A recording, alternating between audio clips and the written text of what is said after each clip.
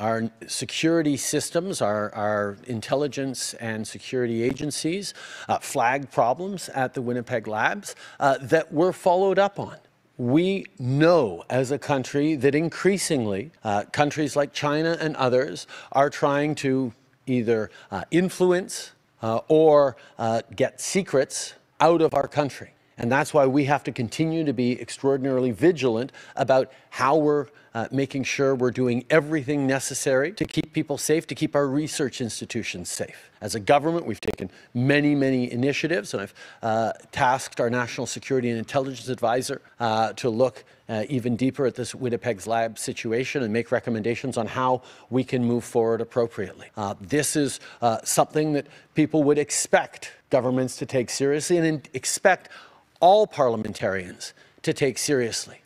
Unfortunately, throughout this process, we have seen the Conservative Party, specifically Pierre Poilievre, choosing to spew conspiracy theories and drum up political attacks, partisan attacks, on an issue that, quite frankly, should be bringing Canadians and parliamentarians together to try and solve this. Quickness with which they're looking for partisan advantage is not just undermining Canadians' trust in the system, but interfering with the ability of Parliament to deal with this. One of the reasons it has taken so long to get this report into Parliament is because of the choice that Conservatives made to try and extract any amount of political advantage by drumming up a level of partisanship and toxicity that is not serving Canadians. There's lots of opportunity to have responsible political debates about how we're moving forward as a country and what needs to be fixed, what's being done well, what needs to be done better. Absolutely.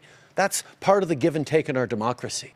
But the choice to weaponize national security in a way that is rife with conspiracy theories and partisan attacks is a choice that I don't think is worthy of the kind of responsible leadership that Canadians deserve. I will also add that hearing two particular Conservative members, Michael Chong and James Bazan, suddenly being front and center on issues of security and international impact after having been complete ghosts over the past number of months on anything to do with standing up for Ukraine, for example, or even on the matter of their colleague Leslie Lewis calling for a withdrawal from the United Nations of Canada. They won't say a thing. But when it comes to making partisan attacks out of an issue that should be taken seriously by all parliamentarians, it's not worthy of an official opposition.